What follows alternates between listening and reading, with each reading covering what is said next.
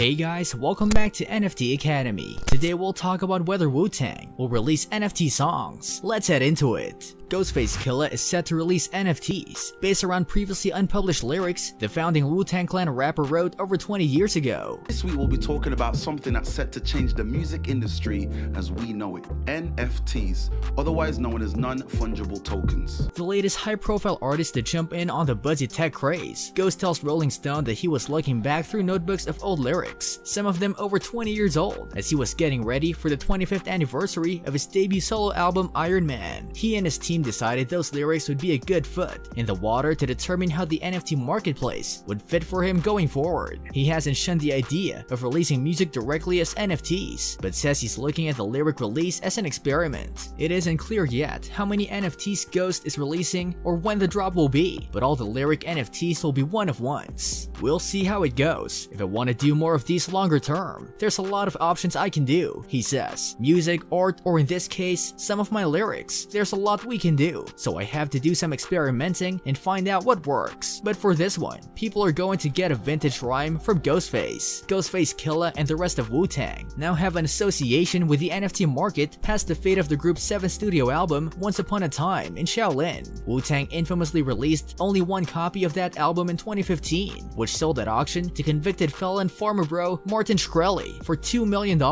A group of crypto enthusiasts bought the record for twice as much in July and plan on marking the deed of ownership over the record with an NFT. Ghostface says the album has had little trajectory on his decision to try his hand with the crypto tokens. I'm just going to be straight up, I don't care about that album, Ghost says of Once Upon a Time in Shaolin. I don't care who sold it or the owner now, I've got nothing to do with that, and that album didn't affect my decision to do any of this. I'm just releasing a rap sheet of my own music. Ghost is releasing his NFTs through the Sing Market, one of several NFT marketplaces launched more specifically around music. Ghost says he had several suitors for an initial NFT drop, but went with Sing because they gave him the best offer, and he felt they were the most artist-friendly. Among the artists and music groups who've already established partnerships in NFT drops on Sing include Aloe Black, Limp Bizkit guitarist Wes Borland, and management and record company Shelter Music Group, whose client list includes Fleetwood Mac and ZZ Top. Rain Maida, the lead singer of Canadian rock band Our Lady Peace, and Sing's chief product officer, has advocated for NFTs as means both of putting more value on music and connecting with fans in novel ways. Fans wanted to support an artist, Maida says. Just because DSPs happened doesn't mean that fans didn't care about putting value on the music they love. Look at Bandcamp Fridays. They've done so well each week since they launched. We're still so early in with the market, and music fans still don't really know what NFTs are, but they certainly have a better idea of them than a year ago.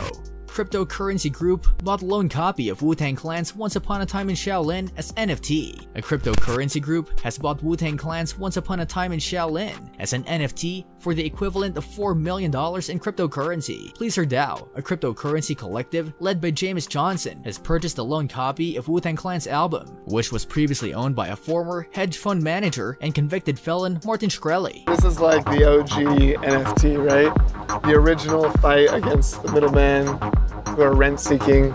The US federal government seized the album from Shkreli and sold it to an undisclosed buyer after the farmer bro was found guilty of fraud in 2017, 2 years after he bought the record for $2 million. Now Pleaser DAO, which has previously bought digital collectibles connected to Russian dissident punks Pussy Riot and NSA whistleblower Edward Snowden, owns the copy per the New York Times. The purchase took place through an intermediary because the US government doesn't currently treat cryptocurrency as real money. This album, at its inception, was a kind of protest against rent-seeking middlemen, people who are taking a cut away from the artist. Johnson, who labels himself as the group's chief pleasing officer, told the publication, "Crypto very much shares that same ethos." Wu Tang Clan's RZA said at the time of Once Upon a Time in Shaolin's release in 2015, "The idea that music is art has been something we advocated for years, and yet it doesn't receive the same treatment as art in the sense of the value of what it is, especially nowadays, when it's been devalued and diminished to almost the point that it has to be given away for free."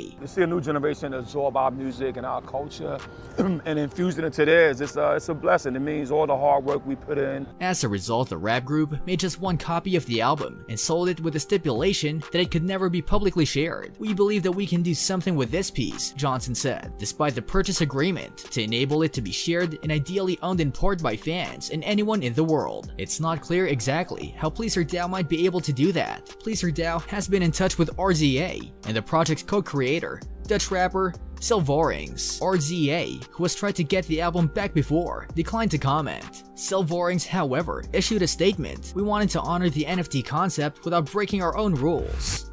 What do you think about NFT music? Tell us in the comments. This brings us to the end of our video. I hope you enjoyed it. Hit like if you did, and don't forget to subscribe to our channel so that you don't miss any of our videos in the future. Also, watch the 2 videos that are on your screen because I'm sure you'll love them. With that, I'll see you in the next video.